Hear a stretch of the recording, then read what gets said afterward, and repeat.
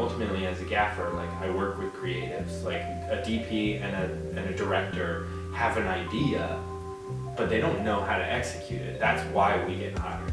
That's our job as like little logistical warriors. If you look at this bottle of wine, you will be able to see each point of light. It's very specular. While it is natural in a narrative sense, this would be a perfectly acceptable way to photograph a bottle of wine. This doesn't necessarily make for an attractive image in the commercial world.